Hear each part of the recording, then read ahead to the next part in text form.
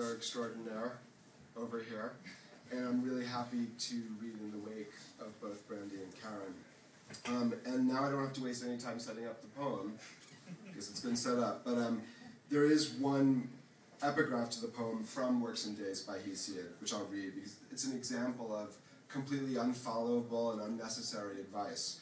I know that you all know about farming techniques, that's why I wrote about this other set of advices. Anyway, here's the epigraph. There is another time for men to sail in the spring.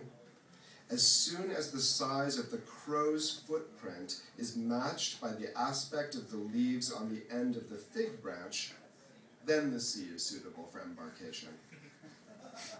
Hesiod. All songs at once. Isn't this like balancing the needs of friends? He who emits a voice must think about those streams already running. The middle of the month especially, its pallets and sleds, false Sundays convened with morning coffee pride spreading out as powers felt in turning on the background sounds. The month lies further divided into weeks, which will have a habit of encroaching, and what was all dark circles of potential in the hand, or a nearly transparent green floating just outside the obvious, soon falls back to familiar hours designed for a desert capital, where to wander unaccosted has become a form of genius. And the fragrance curling around the casement window is forgotten appointments with fallow surfaces in a room so small or consistent it has the demeanor of distance. Those glints far off are steadying instances of everything's arc, while flashes near at hand present alarms you tirelessly survive by noting almost immediately they can be discounted. Just that much more web texture, yellow, of the green lime leaves going away like a process.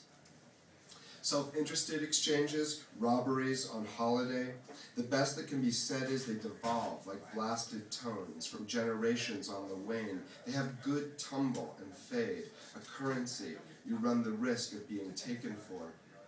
So when the jacaranda starts dropping flowers underneath the helicopter and everything says it all, give them back their money utterly.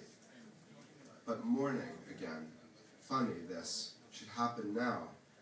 And shoddy elevations failing in all directions but the one that matters, day trading up from infinitive to imperative.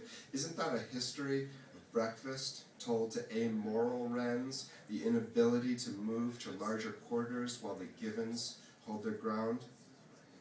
Typically, the last few days of the month respond in the affirmative, exhausted yellows ready for the next.